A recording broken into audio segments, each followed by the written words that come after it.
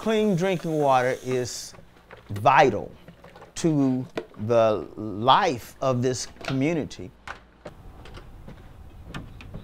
Colonel Allensworth had been a slave, and he escaped slavery at an early age, joined the Union military. Colonel Allensworth and a group of people came and founded this community of Allensworth in 1908 with the whole premise of being self-governed. They wanted safety, they wanted to be self-sufficient.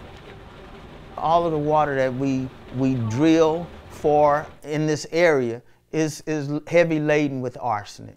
And we have to do something to get rid of that.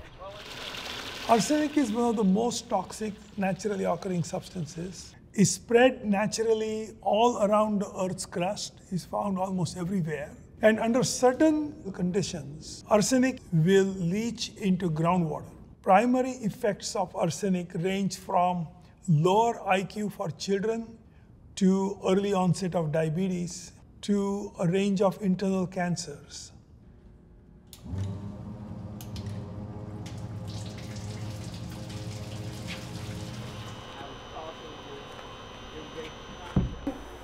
So these are 5 of our electrochemical reactors. We call it ACAI, air cathode assisted iron electrocoagulation.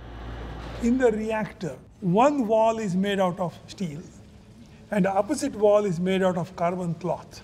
The steel dissolves and makes a kind of rust. The carbon cloth creates tiny amounts of hydrogen peroxide which it releases in the reactor water, enabling now that rust to quickly capture the arsenic that we are then able to separate just like any other suspended solids in water.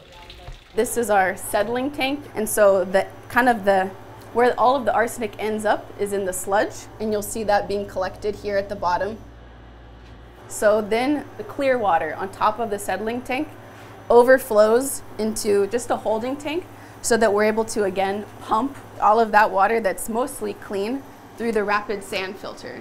And so the water gets pushed through this sand filter to remove bigger particles that have kind of escaped. And then we have the micron filters. We take samples every hour to check on arsenic concentrations. So the influent groundwater has about 200 parts per billion arsenic. By the time we've treated this water, it's coming out consistently below 10 parts per billion. This promises to be one of the lowest, if not the lowest cost ways to reliably remove arsenic from groundwater at a price that local communities can afford. With drought as an issue for all of us, especially here in California, we're seeing groundwater levels go lower and essentially concentrates the arsenic levels in the water we have.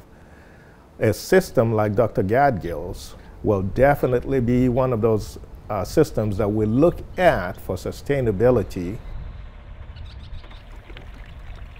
I'm very excited about the future. I believe that if it can work here, then there are implications for communities not only throughout California, but around the country and around the world.